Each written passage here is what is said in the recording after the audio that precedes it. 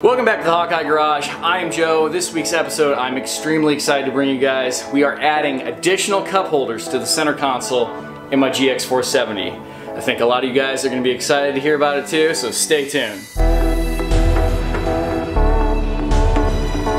Alright, I know in my video where the things that I hate about my GX was there's not enough cup holders, and when you're doing road trips and you have a family of 4, you need lots of cup holders because they work for cups, they work for storage, they work for trash. You just need them. So I have been putting some teaser photos out there on all my social media platforms, and if you're on the GX Off-Road Facebook, I've been doing that, where we've been working on a few different versions of adding cup holders to the center console of the 470. So we're to the point now where I can show you guys what I've been doing, how I've been going about it, and kind of what I'm thinking the next steps are going to be for finalization, how maybe I'm going to be able to make it available to you all, and of course for your input. So as you can see, I've already pulled the center console top out of the 470. There's lots of videos out there and write-ups on how to do that. Go check that out. It is very simple. And as you can see, I've already removed the transfer case shift boot for video purposes. And we have the cup holder inserts in there right now. I'm going to go ahead and get those popped out, and I'm going to take this top plate off so I can show you a little bit closer how I've gotten to this point.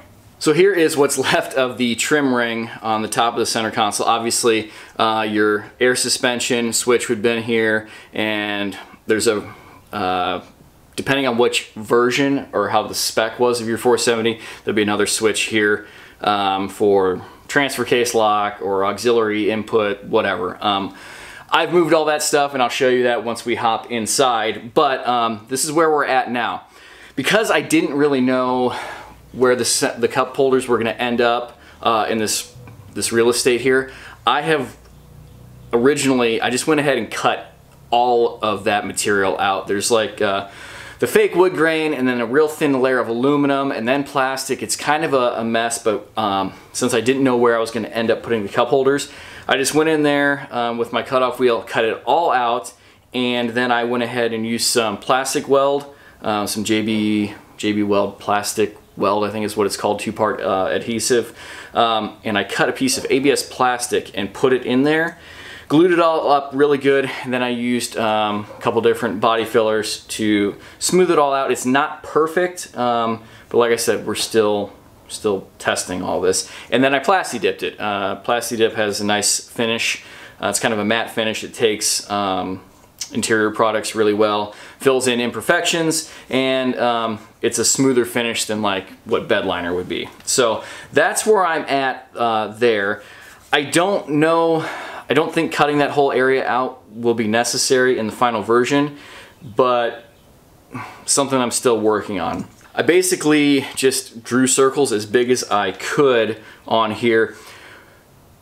Wife and I are creatures of habit. When we go on road trips, I've said this before, we always have a cup of coffee and we always have a water bottle. So 2 out of the 4 fit fine in the regular cup holders there, but the water bottles that we use were kind of lacking in security, if you will. So I modeled the cup holders after our water bottles. That's what I did. This is an Arctic water bottle. It's like 20 ounce, I think is what it is, 18, 20, 22. It's a skinnier one. The Ozark Trail water bottles and the Yeti water bottles are the same diameter, and that's what I was aiming for. So we have that, and other things fit in here too, more common drink holders. I will show you guys that too once we get in, because admittedly this is not a perfect solution. So these cup holders are 3D printed, like I said, to my specifications to fit the drink holders that we wanted and to take up as much real estate as we could while still being secure and strong. As you can see, I don't know if you can tell, 3D printing, I'm coming to find out, is not kind of a just press a button and go. There's a lot of different factors, material, temperature, thickness of the material, the size of the nozzle, the way that the material is stacked on each other. So that's why we've kind of been doing several different versions to get them as strong as we can while still fitting in there and making sure it all adheres together properly. So we'll probably still 1 or 2 versions out till the final spec of these cup holders. And yes, the version that I have right now is really, really good. The guy who printed them for me has been doing a great job, and we're still just kind of working the bugs out is all we're doing. I will probably go ahead and hot glue these in just to keep them secure for the time being, because obviously I wasn't able to cut perfect circles so that they friction hold themselves in. That's where I'm at with that. And if you guys are going to do it the way that I did it, all I did to cut the holes was a little side rotary cutting bit for my Dremel, so you can plunge and then cut in a circle. And then I used the drum sanding disc with my Dremel, and then I got a bigger drum sander and put it in my drill press to just kind of walk them out to the size that I needed. I mentioned earlier that this is not like a one-size-fits-all final solution plug and play. There is some things that you're going to have to deal with. The air suspension and other suspension switches, you're going to have to do something with those. I've just got mine tucked up underneath in the center console for right now. Eventually I'll be getting away with all of that because the air suspension will be gone. The adjustable shocks are already gone, so I don't have to worry about that. There is wiring harness that runs underneath this for like the indicator lights for the shift bezel and a couple other things. You're gonna have to unsnap those from this top plate and kind of shove everything down in there to make room for those cup holders. If you're competent enough to attempt this to begin with, you're competent enough to move the wiring around and it's not going to be a big issue. How am I going to bring this to you guys? My goal is, once we have the cup holder spec and printing process really finalized, that'll be half of it, and the other half is I'm going to attempt to, I have a Cricut vinyl cutting machine, to make a template where basically you would take the template, stick it onto your center console, cut the holes out however you seem fit to do that, and then you will have cup holders. Obviously the amount of neatness that you can cut the circles with, however you want to paint it and finish it, like I said, it's all going to be up to you. I'm going to get you guys the template and the cup holders. The application will be up to you. Also, another thing that I thought would be really awesome once this is done, if somebody out there in the internet land wants to get a hold of me that is much more savvy with 3D printing, computer stuff, CAD, 3D laser mapping stuff, it would be awesome just to make this entire bezel with the cup holders just one piece. But there's lots of reinforcement and screw holes and clips and stuff for the shift boot and things back here, and it's not perfectly flat. It's kind of curved in all 360 degrees, so you can't even just cut a plate and slap it in there. But a lot of you guys are pretty talented out there. I think there will be a demand for it if somebody wants to put in the time and effort to make it happen. As you can see, I've gone ahead and removed the shift knob and thrown it up into 4 low to give you guys just a better view.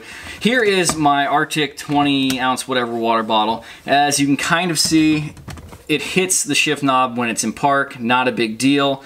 I can put it back here, and as long as I rotate the handle around and have the straw portion closed, it fits in there as well. So I'm completely happy with that.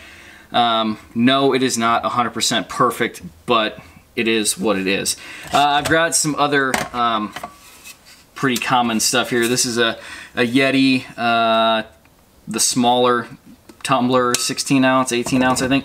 These do not go all the way down. It gets a little bit too fat, so it goes about 1.5 inches in there, but it is in there and it's secure, so there's that. Here is also the smaller, this is the Ozark Trail. Goes in there perfectly fine, does awesome. What else we got? This is another Arctic, smaller tumbler that's tapered, 16 ounce I think, goes in there just fine. And of course, regular, this is kind of your traditional size to go coffee cup. Obviously that fits in there. And we have, this is the big, this one happens to be a Yeti, but I'm pretty sure the Arctic and the Ozark Trail ones are all exactly the same spec or super close. We have the same issue with the shifter in park, but whatever, and it does hit on the ashtray a little bit. Personally, I'm not real worried about this because we don't really use this size of tumbler. This is just a random one that we had, but you could put it in the cup holder back behind the shifter and you would be fine. Well, thank you so much for watching. I know I threw down a lot of information at you guys and did a lot of talking. I just trying to answer as many questions as I assumed would be coming up in the comments and on Facebook and stuff when I post this video. I do not have the 3D printing file to send anyone. Don't ask. Like, I literally don't have it. I haven't asked to have it because I don't want to have to deal with that, and I have no idea if that's something that we're going to think about offering in the future, whether for free or for payment. I didn't make the file, so that's not my call. Anyway, if you have any comments or questions, suggestions, please leave them down below. If you have any real detailed information or questions, be sure to email me, hawkeyeskunkworks@gmail.com. Follow the links down below over to Instagram and Facebook, where I'll be posting more of this updates as we go along, and where I post a lot more content than just the GX470.